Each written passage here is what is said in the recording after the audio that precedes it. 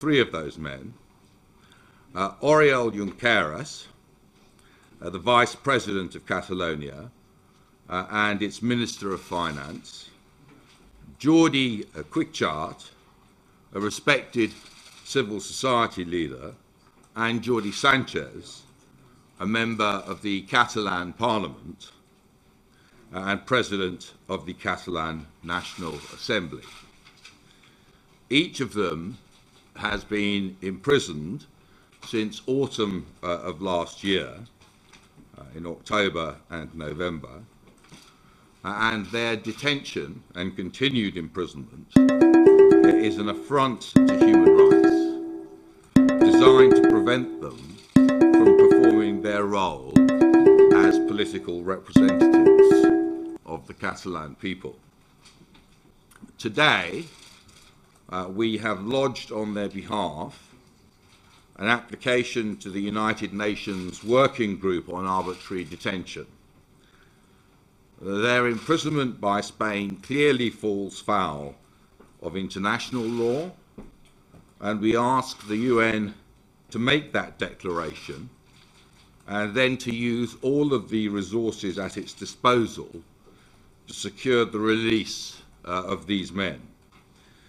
In particular, our application sets out that the imprisonment of Mr. Junqueras, Mr. Cuixart, and Mr. Sànchez violates their rights to freedom of association and freedom of expression, their rights to political opinion and participation in public life, and discriminates against them because of their advocacy for the rights of the Catalan people to self-determination.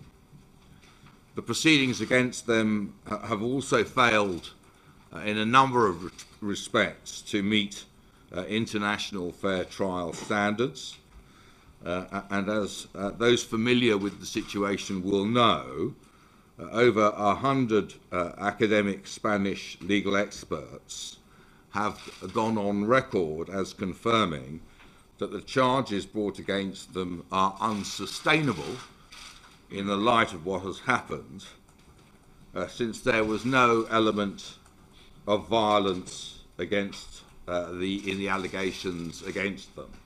The charges are purely political, and in short, this is a classic case of arbitrary political detention.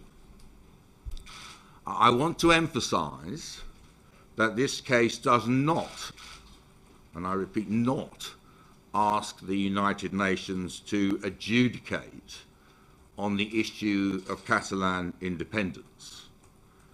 Rather, it seeks the UN's reaffirmation that governments cannot repress political dissent through arbitrary detention of opponents. Spain must release these men.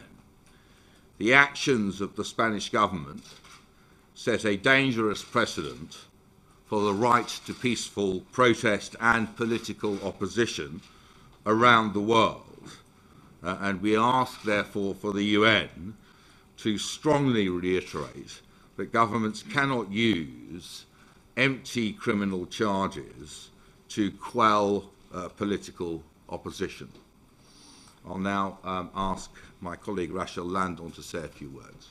I'll say a few words in Spanish just to get the situation in Barcelona clear. España ha encarcelado a nuestros clientes, a los tres que defendemos hoy, para impedir que ejercen alguna actividad política que siempre han ejercido antes de manera pacífica.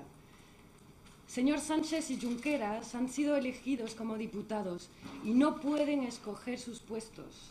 Las autoridades españolas usan de modos dictatoriales, encarcelando a oponentes políticos y negando su liberación para que abandonen sus convicciones y sus funciones políticas, lo que constituye, y lo que hemos podido analizar, como de verdad una inadmisible violación de sus derechos fundamentales.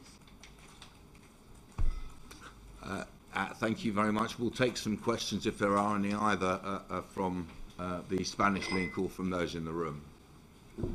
Could you please identify yourself? Hi, good morning.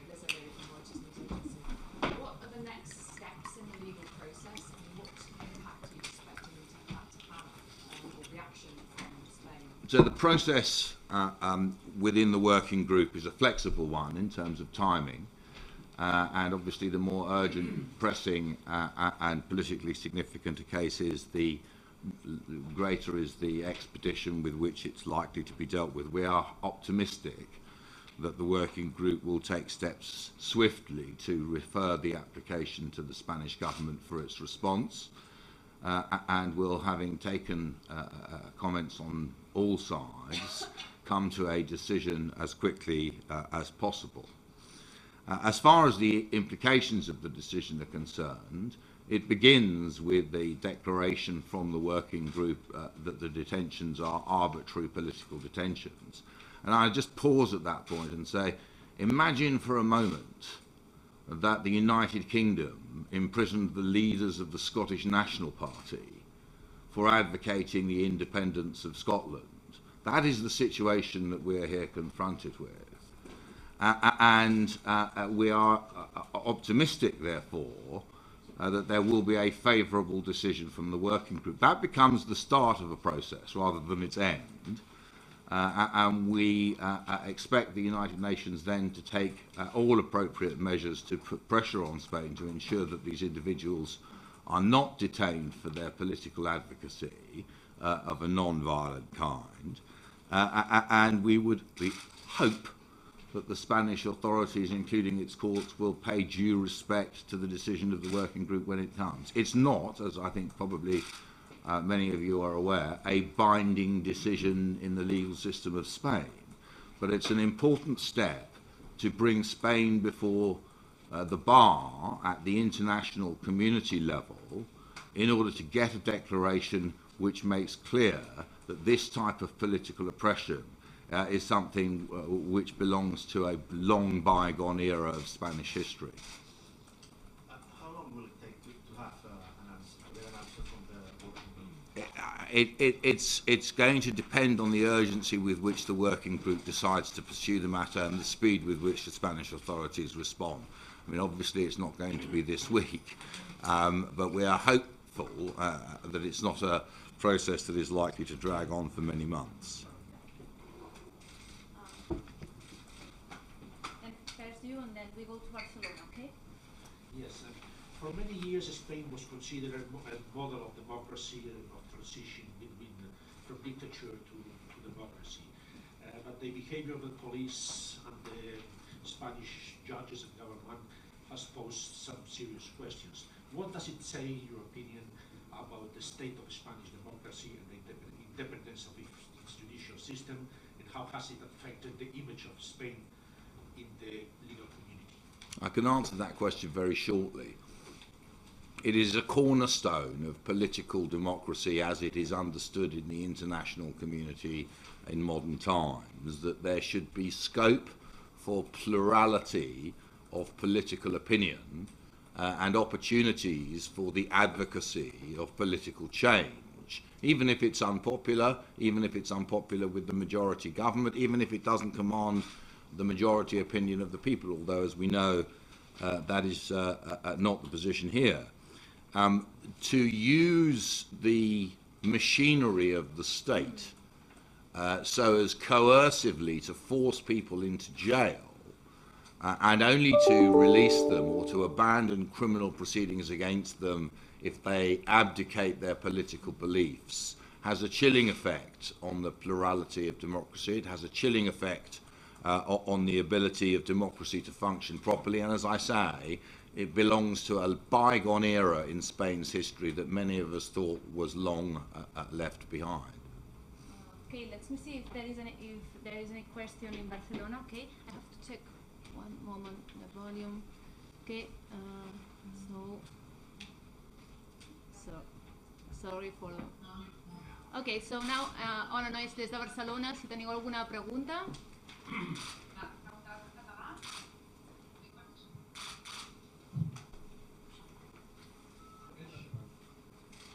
Una mica de... Hola, bon dia. Oriol Soler del diario.es. La meva pregunta és exactament l'admissió a tràmit és automàtica o cal estudiar aquest comitè de la ONU i si aquest comitè ha de demanar algun tipus de documentació, ja la porteu vosaltres o l'ha de demanar el govern espanyol o el Tribunal Suprem?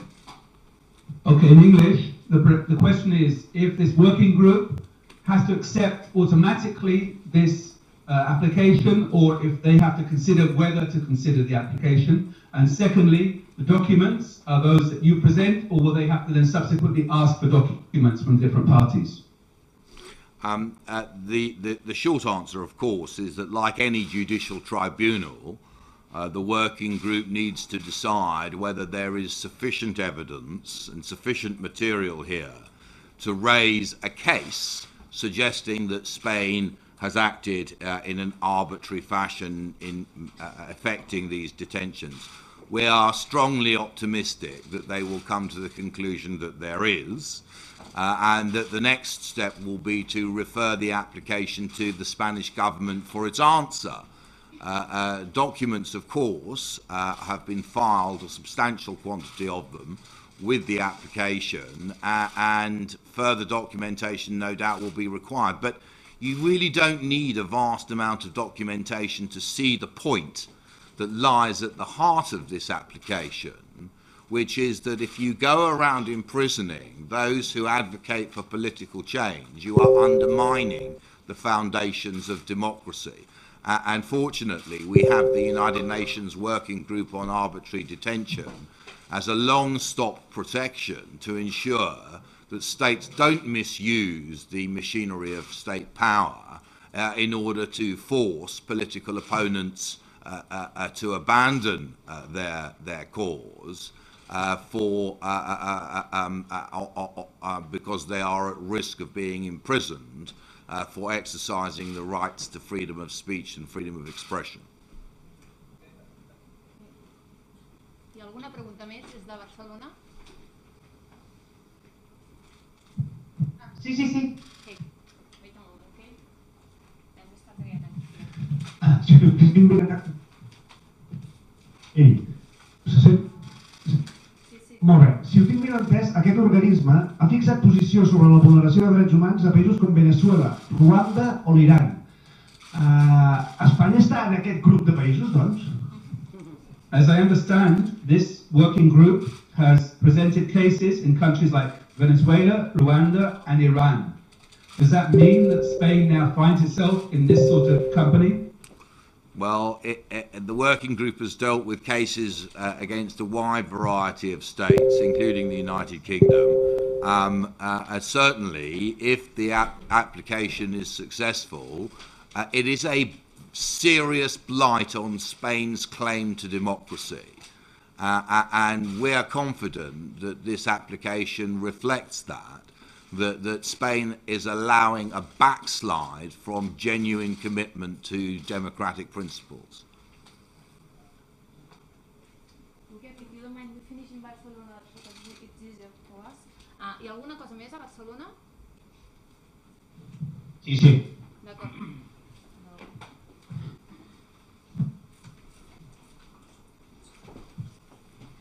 No sé si ens podria dir que ja vostè porta la causa de, ha presentat el recurs per Junqueras, Sànchez i Cuixart, també hi ha Joaquim Forn, exconseller d'Interior a la presó, si ell no és la seva una decisió personal i segons si normalment quant de temps porta des que es presenta el recurs, es pronuncia el grup de treball i si el govern donés tota la informació.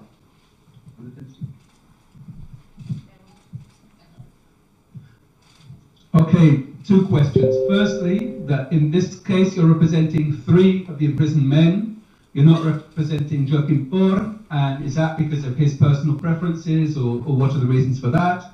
And secondly, if you can explain more about the timescale, that from when you present the case to how long do we expect it before we have some sort of decision? The case of Mr. Forn illustrates many of the problems that we have just outlined. It is an incredibly difficult decision for any individual who has been locked up in jail for their political beliefs, what steps they wish to take in relation to securing their release. It's been widely reported that Mr. Vaughan has made statements abandoning his political position and abandoning his position as a deputy in the new parliament. The chilling effect of detention is being played out as we speak. And so, of course, it is in the end a personal decision for him where he draws the line, but the three clients that we represent remain committed to their cause, above all to the cause of free speech. As far as timing is concerned, I've been pressed a number of times on this, and I've said the same thing, which is the timing will depend very much on the priorities of the working group. But if you want me to translate that, it translates into weeks or months rather than years.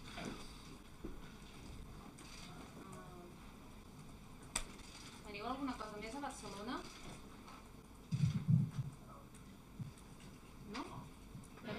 Teniu alguna cosa? No. D'acord, doncs continuem aquí, d'acord? Okay. Francis Gibb from the Times. If you get the declaration, assuming you do, obviously that's a massive international embarrassment for Spain. But do they actually have to take any notice? And what further sanctions can be brought to bear? Yes, I mean, that's an entirely legitimate question.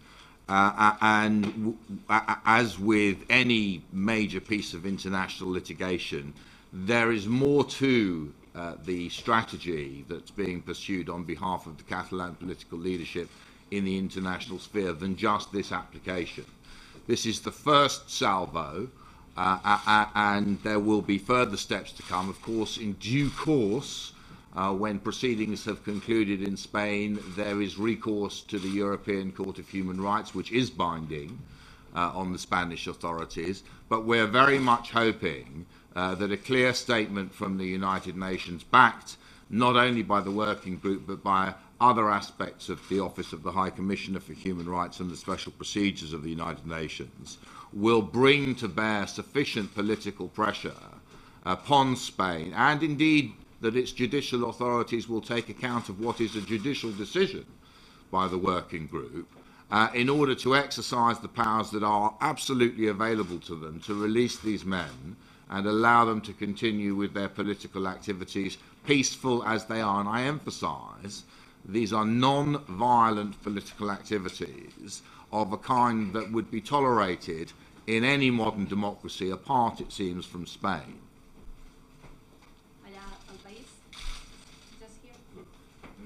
Two short questions. Are you aware that these political ideas that your three clients defend have been defended and are defended legally and peacefully during years and also in the present, and that the charges they face are typified in the law of a European democracy legal system? And the second question will be: do you think it's accurate to say Catalonia takes Spain to the United Nations, as you say in the press release? Let me take the second question first. That's a short form. It's obviously three individuals who are taking their case to the United Nations, but they are three highly significant individuals for the Catalonian independence movement, including the vice president. But not Catalonia, not actually. Well, Catalonia obviously doesn't at current time have standing to bring one state to. It's not recognised as a state, but they are. It's the Catalonian cause and the suppression of the Catalonian cause by the actions of the Spanish authorities, which is being brought before the working group. Can I ask my colleague just to take the first question, which I wasn't sure perhaps you'd like to repeat it in Spanish. The question was if you are aware that these political ideas that your three clients defend are being defended and have been defended in Spain many years peacefully and with no consequence, and are you aware that the charges they face are typified in a democratic legal system? Your questions, in fact, are, well, both sides are very linked, because in fact for years effectively they've been a cause to get the independence. For years there have been some complaints against them, in fact. in front of the jurisdiction of Catalunya, Tribunal Supremo of Barcelona, because it's the competent jurisdiction for these events. And never, for years, the courts of Catalonia accepted the crimes of sedition and rebellion that now are the cause of their imprisonment. Because they were saying, as we say, and because it's still true, that these crimes cannot be constituted because they both need violence, and there has not been any violence forever in this movement. You can criticize it, but there is no violence.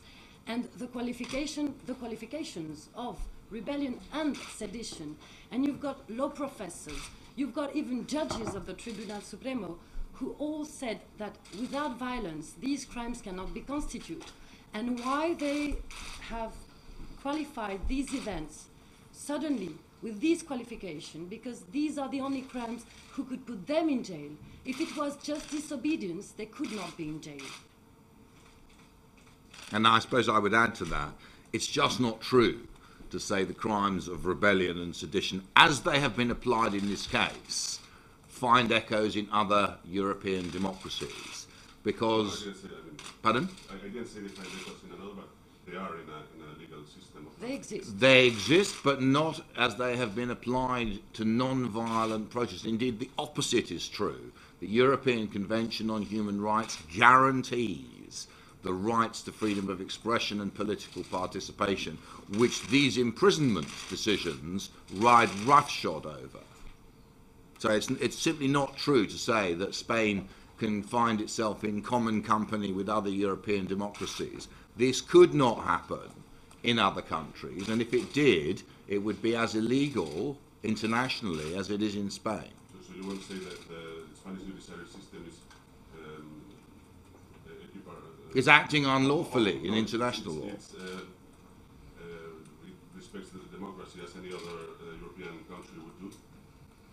In this respect, clearly not. It's riding roughshod over a fundamental democratic principle. Okay, here we have another question.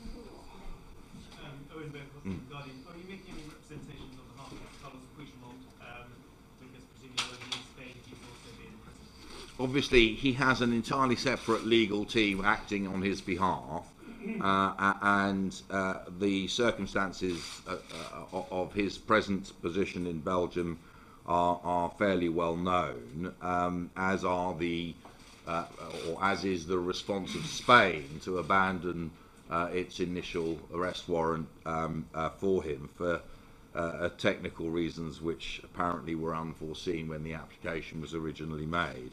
But we're not acting for him at this point in time, and it wouldn't be appropriate for me to comment confirming or denying any aspect of his position until we know exactly what the next step in the process as far as he is concerned is. But those who are in Spain, I mean, what we do know is he removed himself from the Spanish jurisdiction. Those who stayed behind are now behind bars, and so it's those individuals on whom this application concentrates. I was just Emily from Reuters video. Rachel Lindon, would you be able to say in Spanish for our Spanish clients what you expect the next steps? I know it's going to be in English, but if you wouldn't mind just saying in Spanish whatever. On the steps of this communication. Okay. Hemos hecho la aplicación al grupo de trabajo para que estudie lo que hemos constatado de violaciones de los derechos de los 3 encarcelados. Esta aplicación va a tardar semanas o meses, y lo que esperamos es que, y somos optimistas, el grupo de trabajo realice que hay violaciones de los derechos de manifestación, de los derechos para tener un juicio que sea legítimo y respetable, y esperamos que en algunos meses pueda constatar que España ha violado esos derechos fundamentales. Las decisiones del grupo de trabajo no son una obligación, es si España quiere someterse a su decisión, que sería un símbolo importante para nuestros clientes, ya que estamos muy optimistas y lo hemos realizado, que estos encarcelamientos de estas personas son de verdad violaciones de sus derechos fundamentales. I have two small questions. First of all, so I understand after hearing your speech that you don't consider in any case that your clients breaks the Spanish Constitution or the Spanish law. And secondly, if you could tell us how was the process to be in contact, I mean, how was the first approach to be in contact with your clients? I don't know if you put in contact with them or they called you, or how was this approach? And I don't know if Omnium is organizing this event, but I don't know if your clients are going to pay your job in terms of private clients, or Omnium Cultural and the other organization are going to pay this process. How is in terms of logistics? Thank you. Yes, well, the answer to your first question is a qualified no. There is nothing in the allegations that have been made against the 3 individuals who are in custody which meets the requirements of the offences that they have been charged with, because of the absence of violence in their conduct. Would there be other Spanish provisions applicable? The answer to that question is that the majority of Spanish criminal lawyers have taken the view that there is potentially other scope for other charges, but not imprisonable ones. In other words, the key point is that you cannot use prison, even under Spanish law and the Constitution, as the basis for suppressing non-violent political speech. I mean, it is a universal principle. It is surprising that we're having to even debate this, because it has been one recognized in relation to democracies and dictatorships all over the world for decades. And yet Spain is doing the very thing which is an affront to the right to organise, the right to expression, and the right to a legitimate non-violent political movements. It's all, I mean, that is the axiom question. I mean, a democracy tolerates non-violent dissent and non-violent opposition. The suppression of non-violent political speech is simply inconsistent with international law. As far as the arrangements are concerned, obviously we were approached as a legal team, an international legal team, by a coalition of those who are involved, the individuals themselves and the organisations, and that is the way in which the legal arrangements are made. So we're acting together, the clients are acting jointly, and with, of course, the support of the Catalan community and the organisations, the non-governmental organisations that you mentioned. Martin Benedict, Associated Press Television. A question in Spanish, if I could, please. Could you explain to Spanish viewers what is the value of this initiative if it's not binding? En Spanish. Okay. Por ahora no tenemos, este asunto ha sido solo analizado por las Cortes españolas, y hasta que no se terminen todos los remedios nacionales no podemos ir a la Corte Europea. Entonces, ¿qué queda a esas personas encarceladas que piden que estén metidas en libertad muchísimas veces y siempre le contestan pues no, porque todavía creéis en lo que es, lo que quieren, el combate que tienen desde hace años, y lo niegan? Entonces, ¿qué queda? Pues queda este grupo de trabajo que no es binding en English, como decía, o sea, que no es obligatorio, claro, pero sería un mensaje fuerte, y es por ahora lo que queremos ya, porque estas personas no tienen tantos remedios y todas las puertas en las jurisdicciones españolas están cerradas. Any more questions? Okay, then. Very quick one. I think you just mentioned that. Why not the European Court of Human Rights? Go ahead. No, please. The short answer to that is a technical one. The short answer to that is a technical one. The European Court of Human Rights only has jurisdiction to consider applications against Spain, or indeed any other member state, when all domestic remedies have been exhausted. And so for any of the actions that have been taken against the Catalan political movement or individuals within it, all remedies need to be exhausted within the Spanish legal system before an application can be launched to the European Court of Human Rights. The Working Group on Arbitrary Detention, by its nature, is concerned with people who are locked up now, and therefore is able to act without exhaustion of all domestic remedies. And so, as I said to you earlier, this is the first salvo in what will be a significant, sustained and wide-ranging international legal campaign until the injustices have been resolved to the satisfaction of those who have been in jail. So, okay, sorry, last question. Thank you. Take advantage of your generosity with the time. Regarding to the first part of your speech, you say that this is a question because I don't know if I understand clearly. So, you compare this case to, I mean, in one sense, it's like you say that there could be the same if the British authorities put in prison the Scottish national politician who hold the referendum in Scotland. Mm-hmm.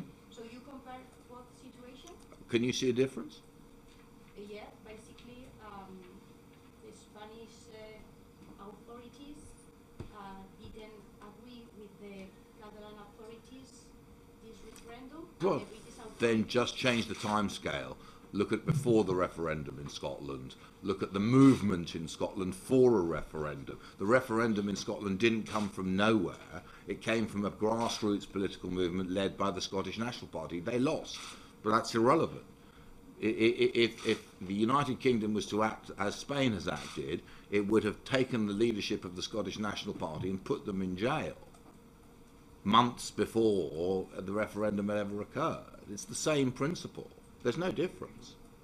May I add that maybe you must know that the call to endorse a referendum ceased to be a crime in Spain since 2005. The call to endorse a referendum. That's important too, because we're talking about 3 people in jail, and you asked, I think, maybe your colleague before, did they break the Constitution? We are not here to qualify what they did, but we are just analyzing what Spain criticized and puts them as a crime, and it doesn't not fit with the qualification, what they did concretely. And again, to call to endorse a referendum is not a crime in Spain anymore. Okay, I have some extra questions from Barcelona. Okay. And Gemma, teniu alguna pregunta des de Barcelona? Sí. Molt bé, endavant. Sí, dos preguntas.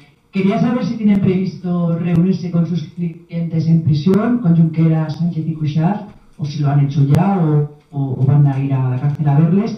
Y segunda, no me ha quedado claro cómo se ponen en contacto con ustedes, si fue algún colectivo de juristas catalanes, si fue a través de la ANC o de Unión Cultural, o si se habían interesado antes por el caso ya. So, 2 questions. The first question is if you foresee having a meeting with your 3 clients in prison, or if you've even already met them. And the second question is, you're still not clear about how this case arrived to you, about how they got in contact with you through a group of organizations or whatever. So it's difficult to follow everything here from Barcelona. The answer to the first question is we have not yet, the 3 of us have not yet visited the clients in jail, but they are visited by the Spanish lawyers who are also named on the application as being party to the legal team. So this is a mixed legal team which is international and Spanish.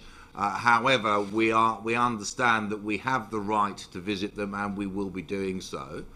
As far as the arrangements are concerned, I'm not sure how much more information it's possible for me to give you. I mean, we were approached as an international legal team in order to provide legal representation at an international level and look at all of the options that are available. I've mentioned, we've discussed the working group, we've discussed the European Court of Human Rights. I think when the leadership of the Catalan movement reached the point where it was becoming clear that Spain can't put its own house in order in accordance with democratic principles, they came to the conclusion that it was necessary to turn to the international community and appeal for support in favour of their right to democratic, peaceful political expression. And therefore we were approached as lawyers who act in that field. Okay, we're asking if we have more questions here in Barcelona. Last round. No. Okay, in Barcelona it's everything fine. Here you have last chance? No? Okay, the last one.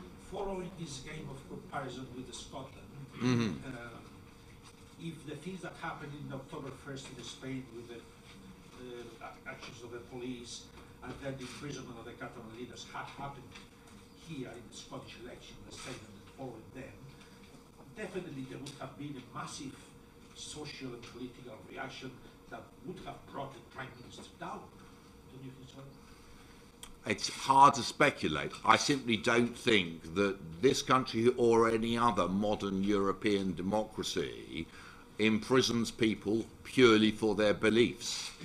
And so speculating as to how it might have played out here is probably a pointless exercise. At the end of the day, imprisoning people for their beliefs, for their political beliefs, peacefully expressed, is contrary to Spain's international commitments, and it's as simple as that. Okay. That's all? Okay, thanks so much.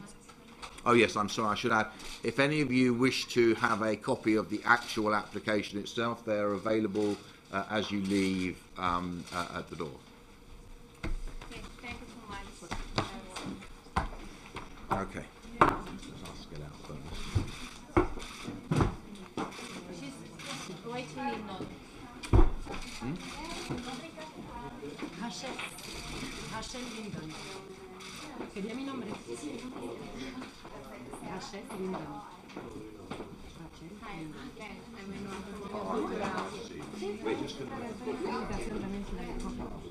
Lindon.